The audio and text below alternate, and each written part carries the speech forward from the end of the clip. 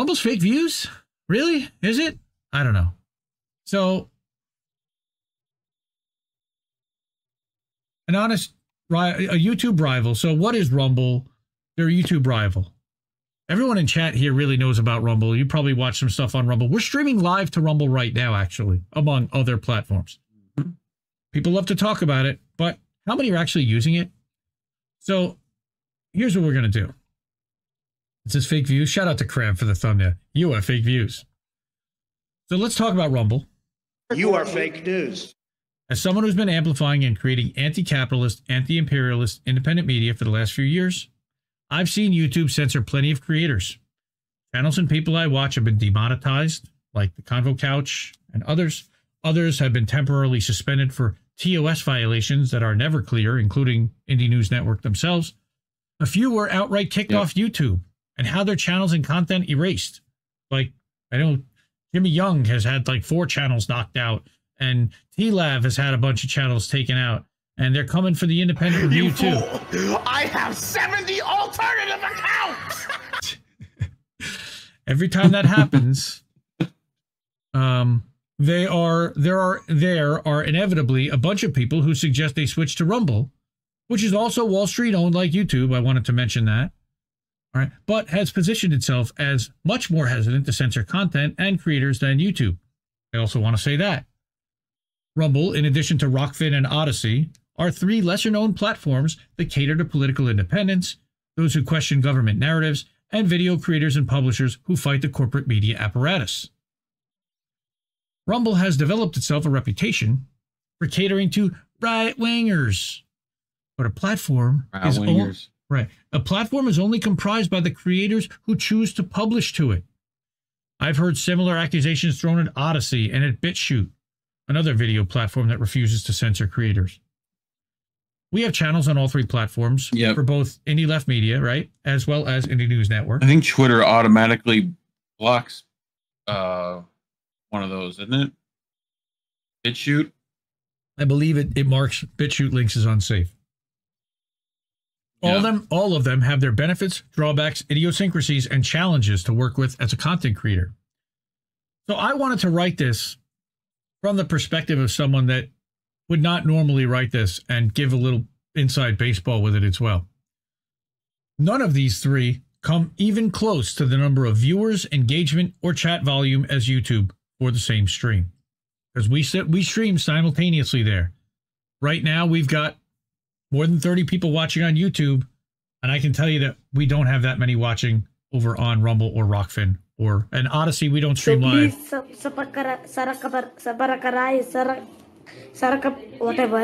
Whatever, that too. Yes. And the links are, of course, there. Okay. Our Rockfin channel, shout out to rockfin.com/indleftnews, has over 4,000 followers, yet YouTube crushes Rockfin in views despite only 1,850 YouTube subscribers. Funny, but our Rumble channel, which only has about 750 followers, consistently somehow rivals or beats the YouTube in terms of live stream view counts. Now, I have full disclosure here that I have no insider knowledge here. I don't own shares of Rumble stock. I probably should have disclosed that somewhere too. I'm not an owner or a shareholder. I have no stake other than as a creator.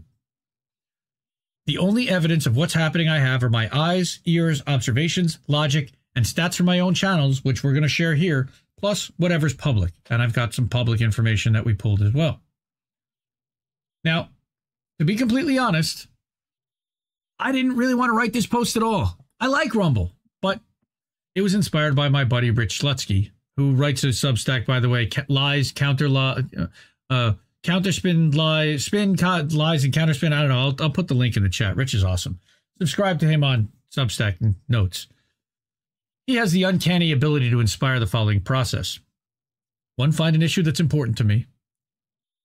Then he peels at a scab that I've been seeing that few others seem to see, talk about, or care about, which in this case, people seem to not really care about, but I still think it's important. 3, inspire me to wax rhapsodic about it on notes in a reply to him. Then realize that this really belongs in an article or even a series because it's too long. And then go to my dashboard and open up Create Post. So here we are. And here's his note. And I'm going to open this up. Oh, I don't have to open it. Good. So it says, headline figures. Rumble lost nearly $60 million in the last 6 months. And he wrote this in September, and that was over for the first half of 23. Rumble video counts may not be entirely accurate due to pre-roll loops counting as views. Huh. I found this very interesting. Also, Rumble is wasting money on exclusive contracts, and it isn't profitable because of this. So Rich's tag was actually to the co-founders of Substack. It says, so fellas, what are some things Substack can take away from this critique of Rumble? I'm looking to the last point mostly, that Rumble seems too focused on securing legacy figureheads with lucrative contracts. I see parallels in your Substack election, and I would hate for you to go the way of the Rumble bird. That's funny. Instead of the dodo bird, the Rumble bird.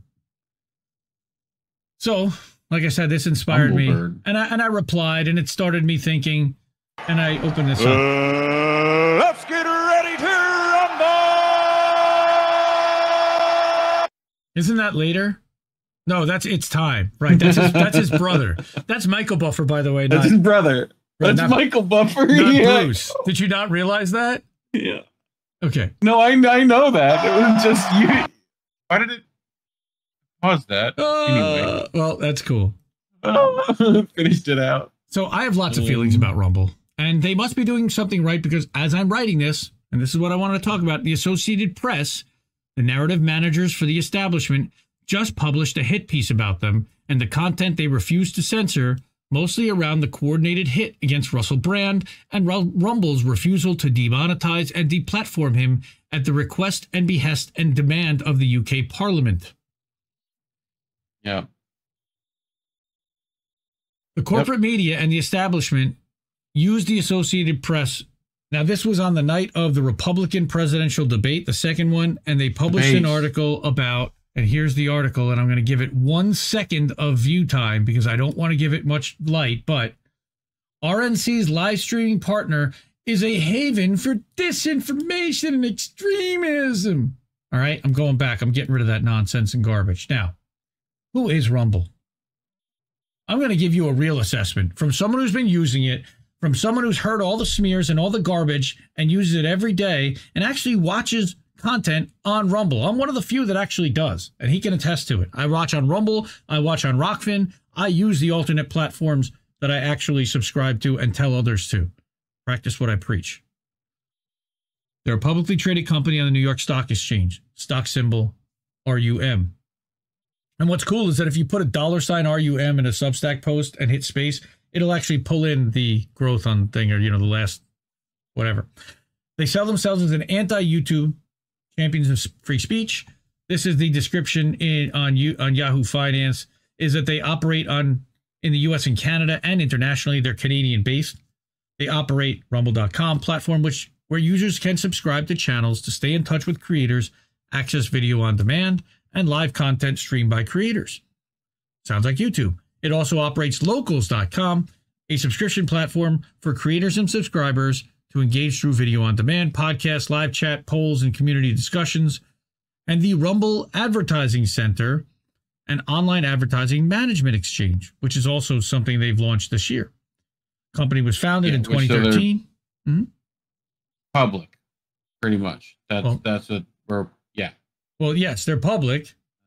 And they started appearing on my radar about 2 years ago when they signed a deal with Glenn Greenwald, Matt Orfala, and others. I signed up for a free profile that day and started uploading content there. So here's Matt's tweet where he tagged the wrong thing that day. And I actually replied and said, I'm signing up. I was actually a premium Patreon subscriber to Matt, so I had that right away. That same day, like I said, an article entitled, that was back in 2021, August of 2021, that got Rumble a lot of light, also from the Washington Post this time, again, from the narrative management establishment that's creating their own enemy. An article entitled, Rumble, a YouTube rival popular with conservatives, will pay creators who challenge the status quo, was published in the Washington Post. And it gave a lot of light to the announcement. Like I said, that was Glenn Greenwald. Yep. We covered that they were going to have Rumble was going to be the only place with the Republican debates too. We covered it a long time ago. Live exclusively on I think we had to INN put it on News. Rumble. No, live on Actually. INN News. No, that's not true. But anyway, Rumble acquired Locals, like we Is said. it on the YouTube? It is on. It's on YouTube. I don't know if we put it up on YouTube. We might have. I'm pretty sure you put it up as a clip on YouTube. Maybe. I remember we that was the week we were off of YouTube because of Oh, maybe not. Yeah. I think we got it all up there. But a couple months after I signed up for a free account in October of 2021, Rumble acquired Locals, which is a Substack-like competitor. So they offer a newsletter and a website that forces creators to paywall all their content for $19.99 a month each subscriber. Now, as it turns out, I'm not correct on that. The content creator does control how much they charge, and Lee Camp actually reached out to me and said, mine's like $6 a month. It was $5 a month last year, which I believe is the minimum. But Locals attracted personalities like Tulsi Gabbard, Kim Iverson, and Nico House early on in 2019 and 20. You know who started Locals, by the way? Dave fucking Rubin. Dave Rubin founded Locals. Oh, that makes sense. It allowed Portnoy? Not Portnoy, no, Dave Rubin. Like former TYT douchebag turned conservative Dave Rubin, who has a big Rumble sandwich platform. man. By the way, why do you think he's pushed so heavily on Rumble? Because he built Locals, which they bought from him, and he's probably got a board seat or some kind of stake. Anyway. Rumble, I'm sorry, Locals allowed creators to have a more intimate conversation with their fans since everyone was paying to be there. I am not a fan of this model, as it only works if you have a following willing to shell out $20 a month for your content. And most smaller creators don't.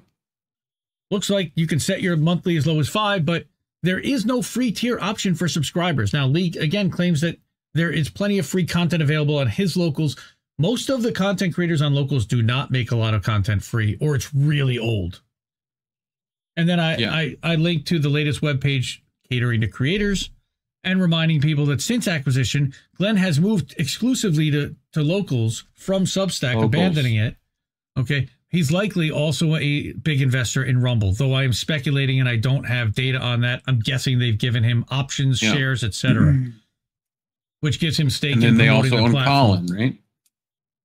Well, that's the thing. They acquired Callin earlier this year. This past May, they announced that they were moving into the podcast space, which is a natural complement to the video and Locals platforms.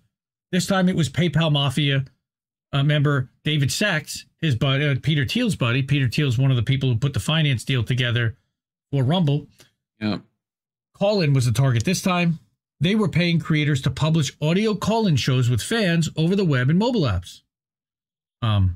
Sachs was given a board seat as part of the deal. It remains to be seen how this new acquisition is going to be integrated with Rumble, video, and Locals, but I speculate on that. So, now that we've established who Rumble is, back to Rich's post, reminding people of what happened corporate-wise. But a $60 million loss in 6 months is a massive burn rate. Not sure how long they can sustain and stay in business before running out of money. Huge.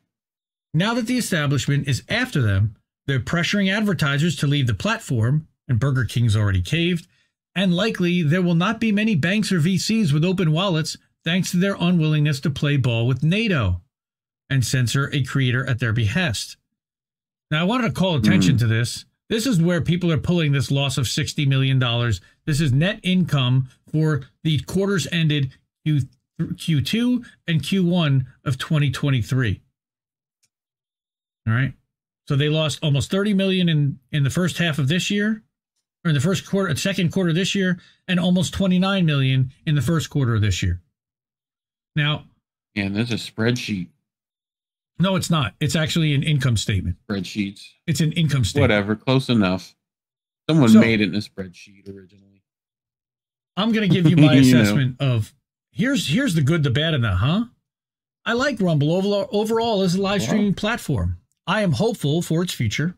They've been responsive when I've asked them for help. They're improving it regularly. They're listening to the creators' feedback. They'll back up your YouTube channel automatically, which is nice, but has issues of its own, because if you stream to both Rumble and YouTube, your YouTube stream then backs up to your Rumble channel, and then you've got duplicates of your streams. They definitely have holes technically, but they seem to know where they are and have a roadmap to address them. Rumble has been busy, spending money on tech for sure. In the past year, they've introduced a new interface on the desktop version. They launched new mobile apps for Samsung TVs, among others, as well as upgrades to their mobile app. They've built 2 studios in South Florida, in Miami and Longboat Key. They launched supporter badges and monthly subscriptions with, by the way, 100% creator rev share through the end of this year. If you subscribe to our Rumble channel, and we do have the ability to have somebody subscribe to our Rumble channel, nobody does, but you can. They also launched the ability earlier this year to offer pay-per-view, which they did with a Russell Brand comedy special.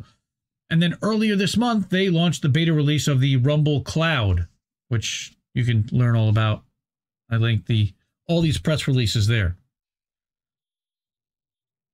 They're also financially focused on signing exclusive content creators.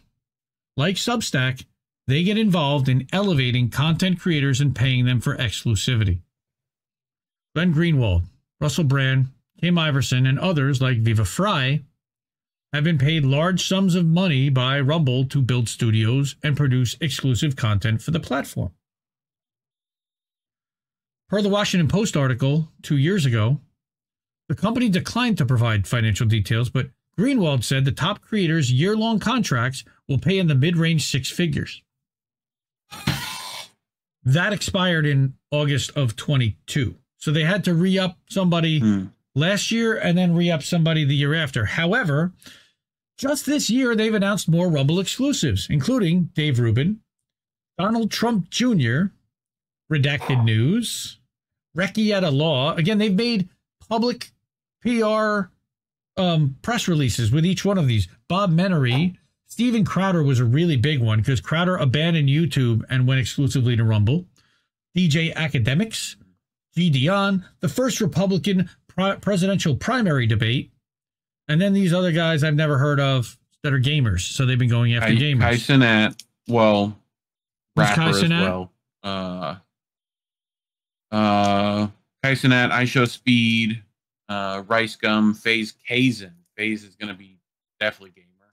Right. I don't know what game he plays. I have issues with Rumble too. Professional shit. The elevation of channels like Dana White's Slap Fight or Power Slap and the political agenda they push. Do I really need an alert? This era's Don King. Do I really need an alert every time Donald Trump gives a speech? No. Are they really just a platform? Are they really just a platform if they're picking winners? You can read all about it below. Don't be rude. Yeah, I know. Don't be rude. Yep. I have it too. You can read all about it on this post below, which I published on 9/11 and Reef covered on INN News, which was talking about Et2 Substack. Yes, Et2 Substack. Yep. Now, I'm going to get a little technical. This is for the real live streaming geeks in the chat, those that actually do, but I want to explain some of the challenges that we encounter that make Rumble difficult for people to want to work with and use. So for the past year, every live stream that everyone has ever done has been issued a unique, what they call an RTMP key. That's a URL and password that they then need to plug into their streaming software app, like we're using a software called OBS, each time before going live. Why does this matter? Well, no other platform has this. They issue what's called static keys. So basically, we set up the key and we set up a plug-in to the channel once, and then all we have to do is turn it on when we're ready to go live, and nothing more needs to be done, except setting up the live stream at these alternate platforms. But we never need to make another connection, which is what has to happen here.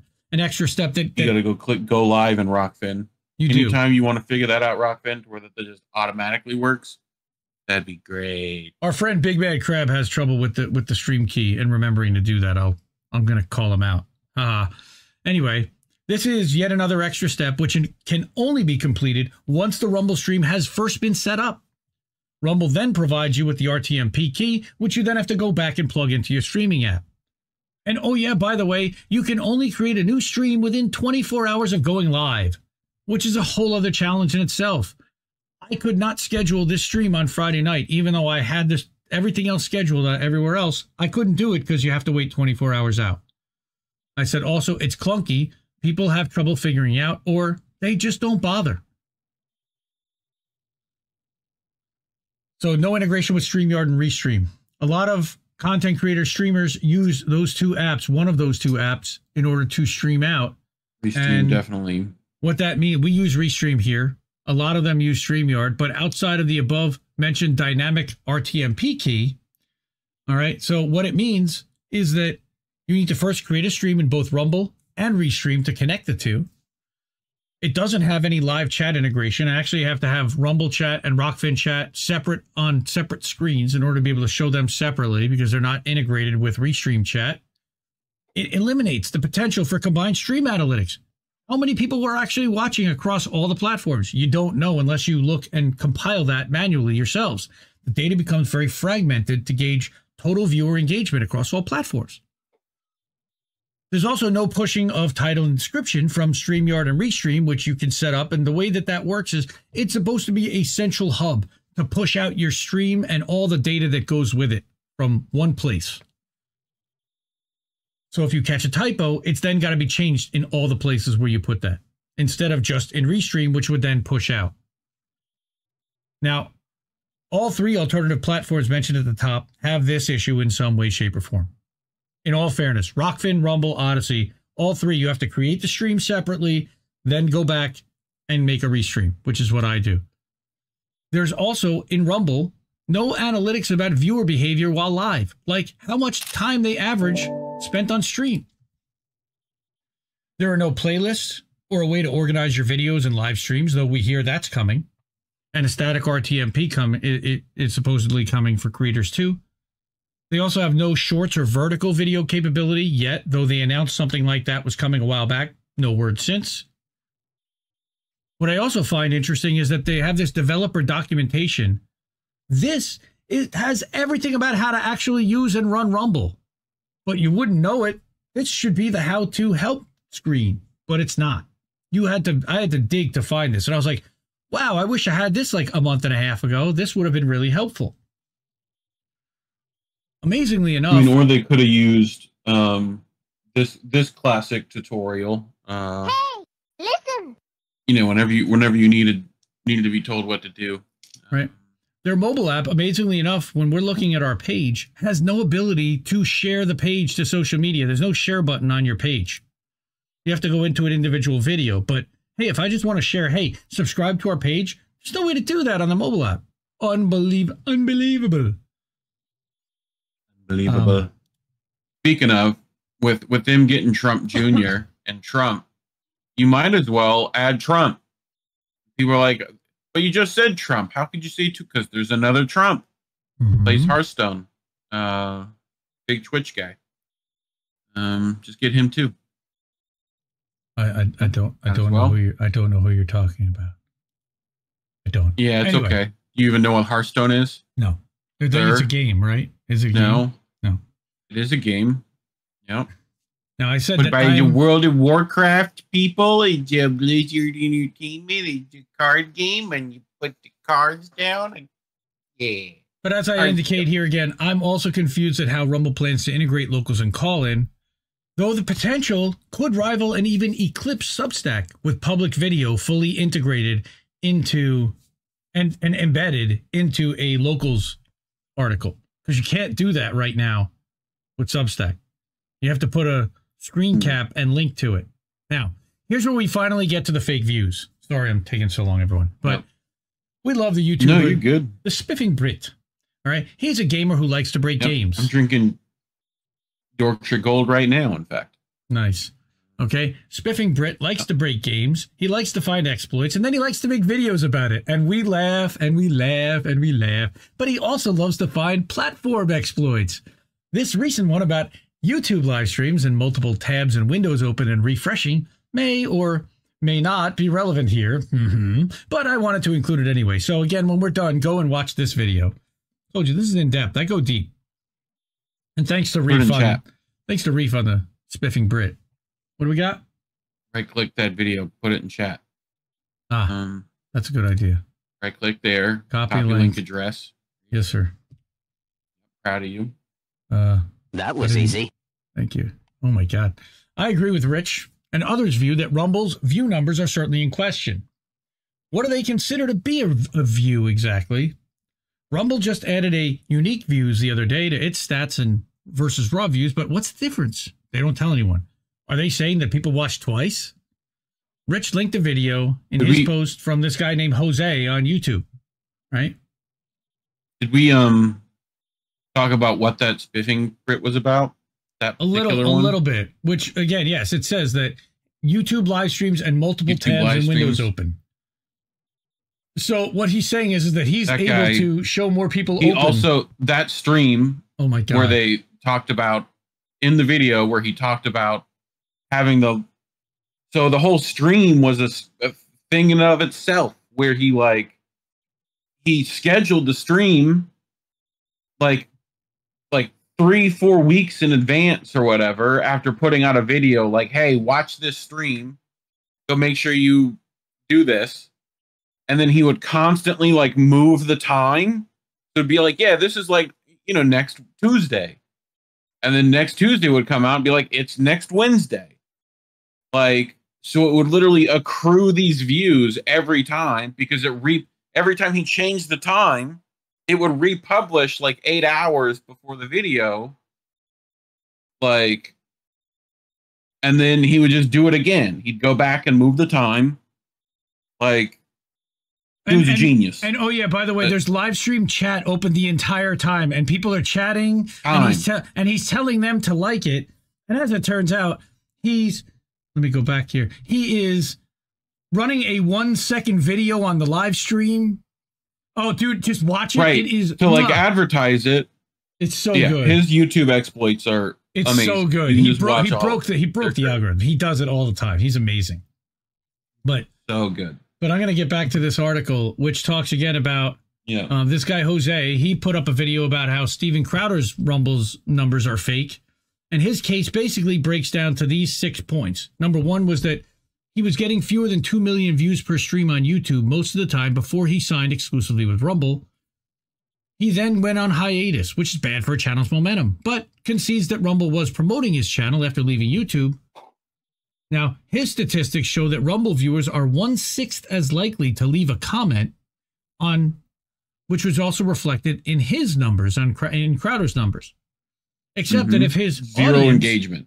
Except if his audience was coming over from YouTube, why wouldn't they also chat on Rumble, save for having to set up an account? It makes no sense if the same people are coming over.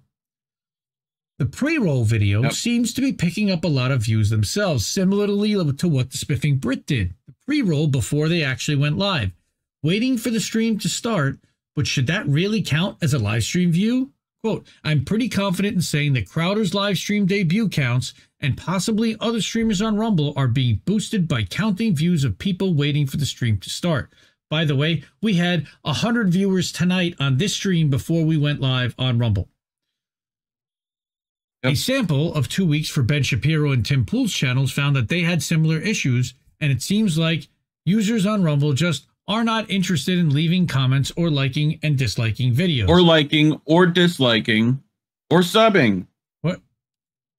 Zero of those 3 things. Red flag, red flag. And we know we asked you to... Right? So, I'm going to talk about something that I've been doing, which is that before we went on break, every morning, I would take a clip of How Did We Miss That, and I would loop it on Rumble live stream to Rumble and to Twitch on my channels only. You and your loops. Me and my loops, which Reef hates. But I was trying to prove something, and I think I did prove something. These are the above stream results from a clip that was run at 8 a.m. Eastern and played on loop 10 times as a live stream, a feature that Restream, thankfully, empowers subscribers to take advantage of, extending the time that they're live. But what does that mean? This clip is only 12 minutes long. However, when it's looped 10x, we get 120 minutes of stream time out of a 12-minute clip. Pretty good.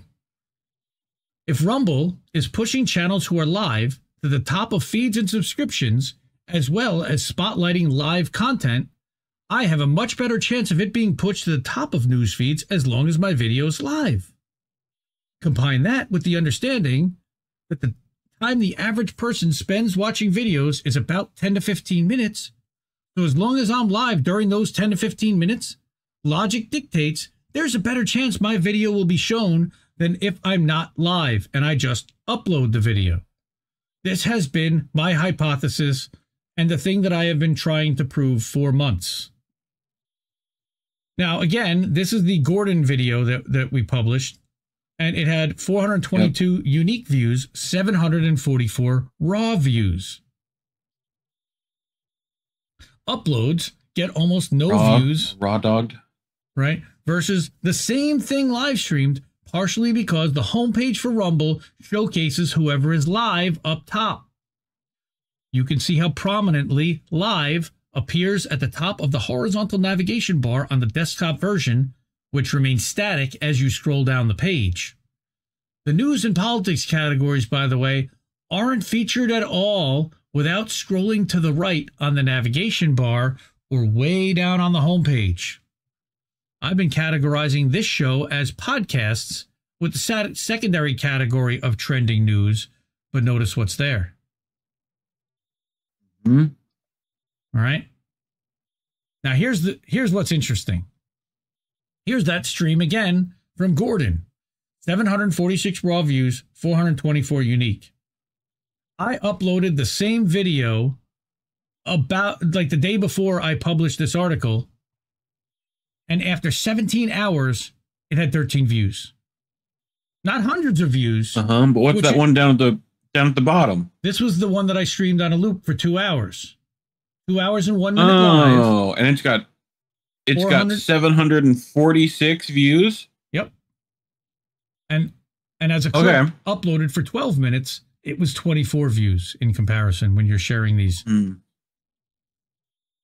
I uploaded, like I said, the same 12-minute clip to my Rumble channel last night as the one streamed on a loop above. It got nowhere near the views as the live version. So my question is, how do they count the views exactly? Well, my speculation is that when a user on the mobile app is scrolling through their feed, the preview of the video in the middle of the screen might be considered a view.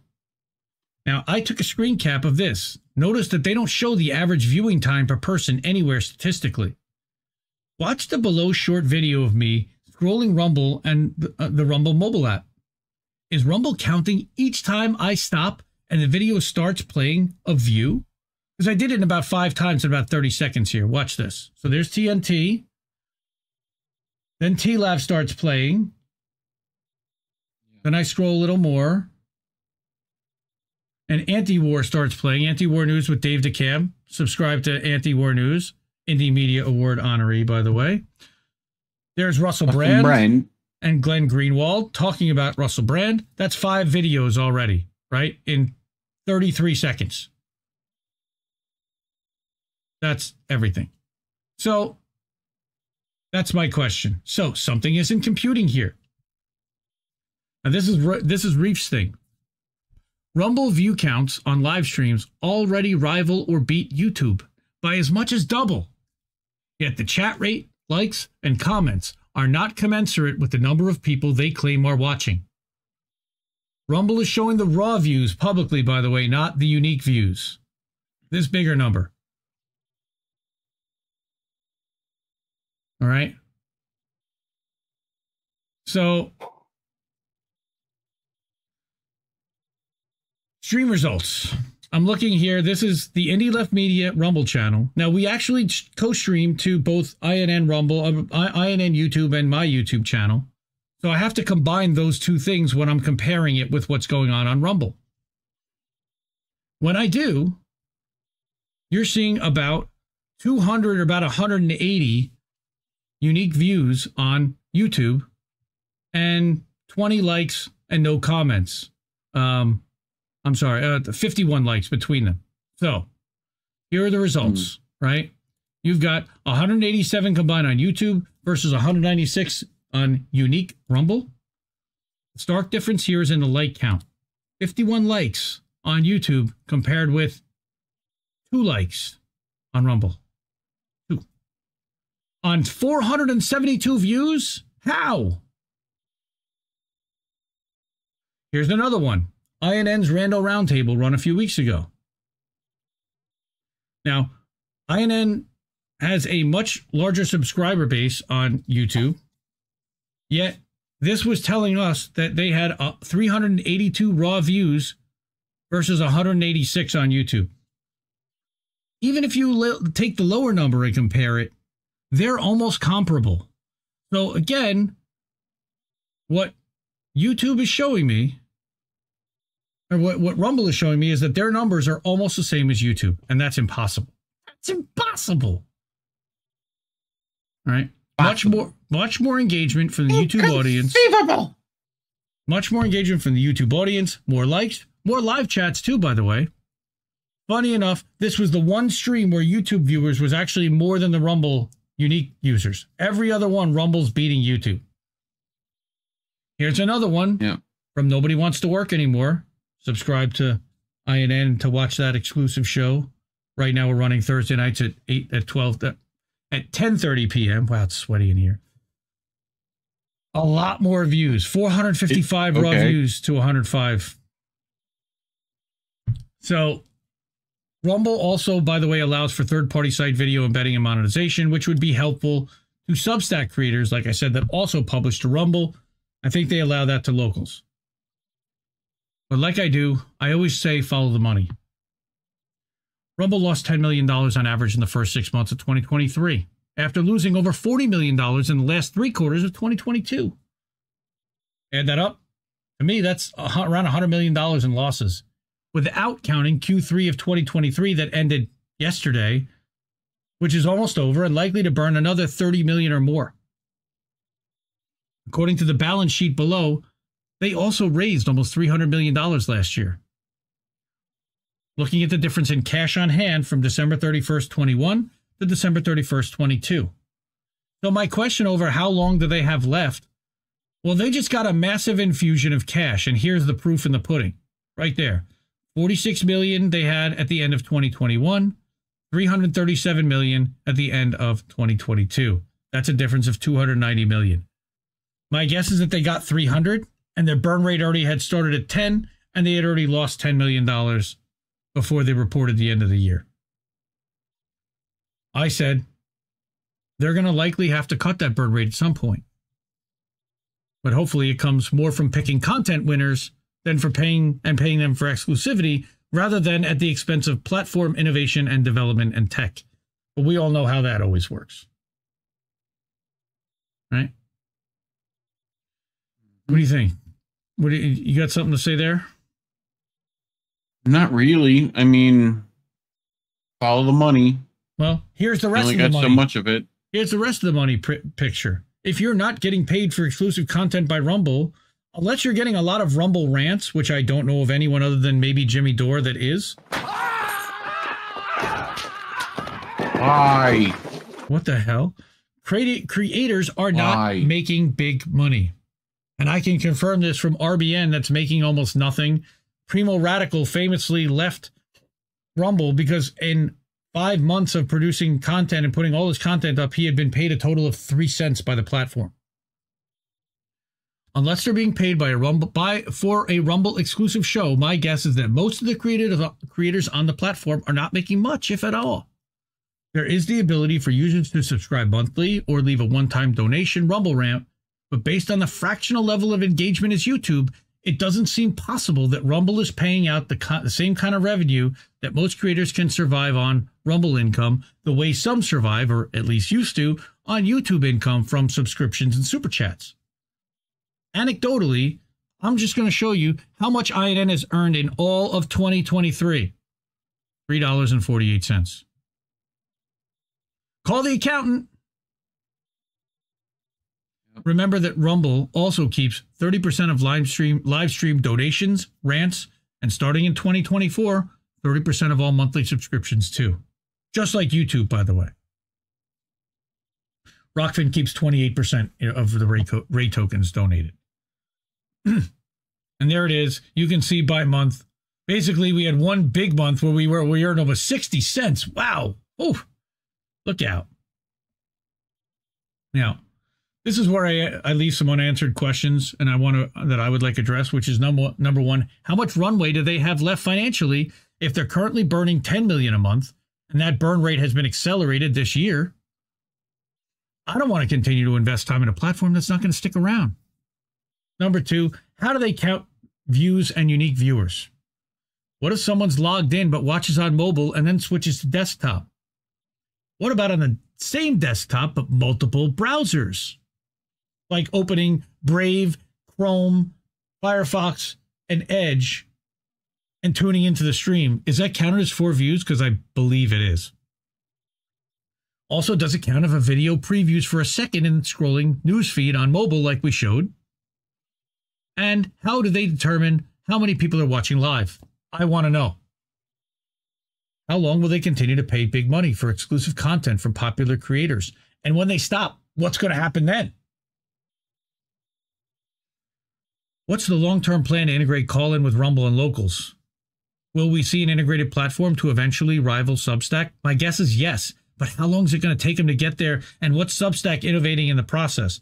Now, Substack has taken notes, which gives you a social aspect. Now, Rumble is a step behind when it comes to that, unless they acquire Blue Sky or Gab or one of these other Twitter-like type of atmospheres and try to integrate that. And then they're just playing copycat to Substack, by the way. They don't want to do that either. Will they play nicely with Substack, which is technically a competitor to locals, to allow for easy embedding of Rumble streams in Substack posts like YouTube does, allowing Rumble creators to monetize with ads on embedded vids on Substack? That would be nice. And it's why some people actually use Rumble. I know that Jason Burmis, for example, talked about being able to embed his video in the Post Millennial, and he got like 70,000, or the Gateway Pundit. He got 70,000 views on his Rumble video.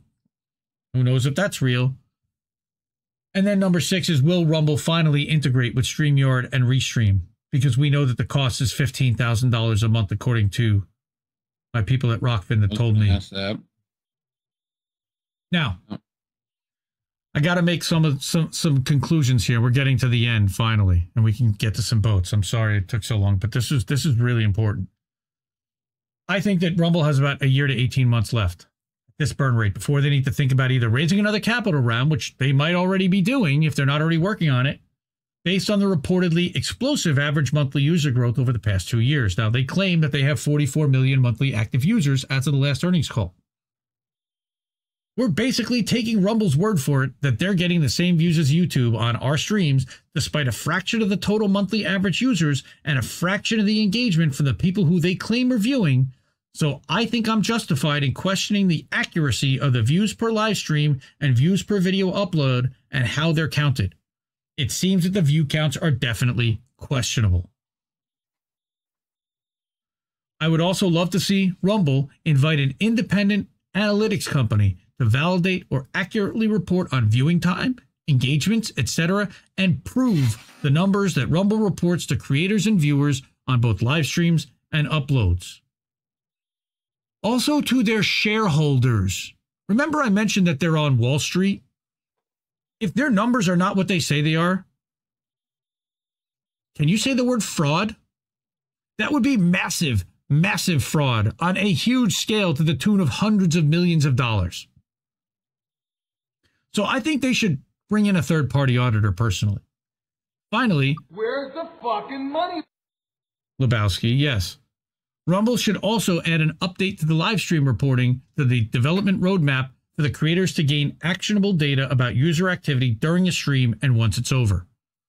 My feeling is they don't want to report that because that will show you who's actually live and that it's a lot less than they're reporting that it actually is.